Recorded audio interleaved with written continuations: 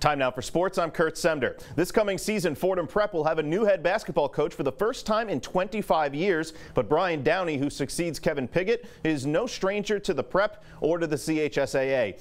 Fordham announcing Downey as the school's new coach this week. He's a 1995 graduate of Prep, played there under Piggott, and was his assistant for 8 years. In 2004, he became an assistant at All Hallows, coaching under John Carey, all while working as a New York City firefighter right here in the Bronx.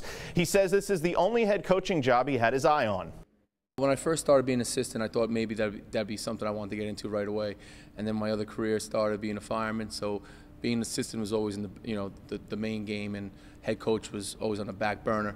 And I wouldn't have put in for any other job except for this at Fordham Prep, and it just so happened to come true.